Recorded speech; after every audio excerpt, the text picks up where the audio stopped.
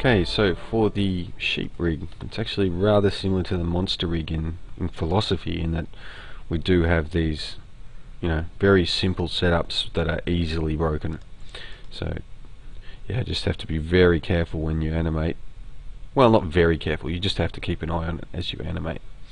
Now, one major difference, apart from little extras that I've got like ears and tails and so on, and the chew control, one major difference is I haven't got these free of each other. I did actually constrain these, the hips and the ribs, because basically I found at first I tried to animate it so that these were actually independent of each other, and it ended up looking like a pantomime horse, where it looked like there was actually two guys in a sheep suit rather than a single sheep.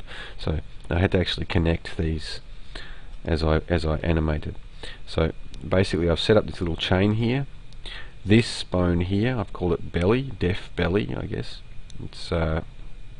It's actually parented to the hips, and it's got a look at constraint. Oh yeah, I've added this little bone here that's parented to the, you can see it's parented to the ribs, and it's got, this one has a look at constraint, a track to constraint, beg your pardon,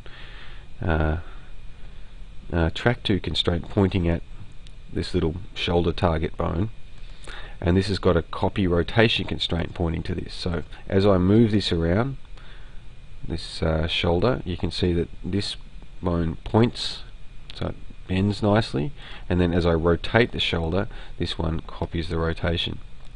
So as I do a little walk, it actually all moves nicely, and I can actually move this bone anywhere and it's not going to break.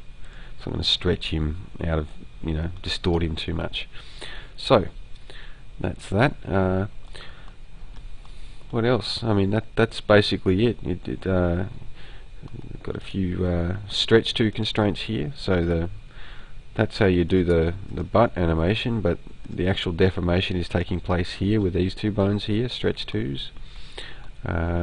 These ears, I actually can move them about. I don't actually animate them that way. I really should just lock these, but I know as I'm animating that these are just rotational bones. I don't scale or grab them. The blinks as normal, just scaling in the Y. The chewing, once again scaling in the Y.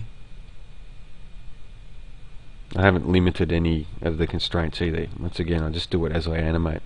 So yeah, very simple rig. Because it's a portable device game, you want to keep it as simple as possible. And yeah, I'll now get on to the animation.